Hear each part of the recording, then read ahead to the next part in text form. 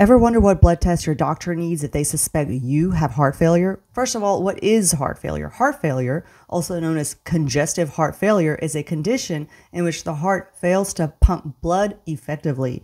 It can either fail to relax to fill with enough blood, or it can fail to pump enough blood with each heartbeat.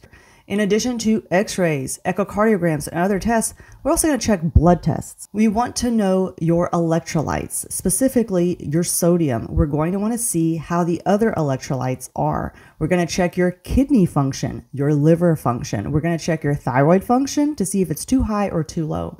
We're going to check your cells.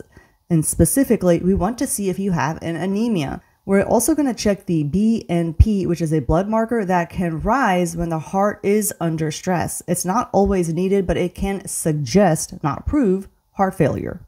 As doctors, if we suspect you are having heart failure, we're going to ask you a lot of questions. We're going to ask you about your past medical history, other medical conditions. Do you smoke? Do you drink? Do you use any other drugs?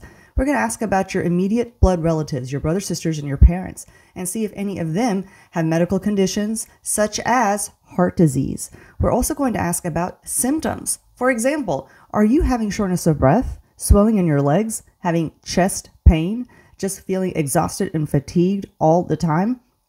Are you having trouble lying down flat at night?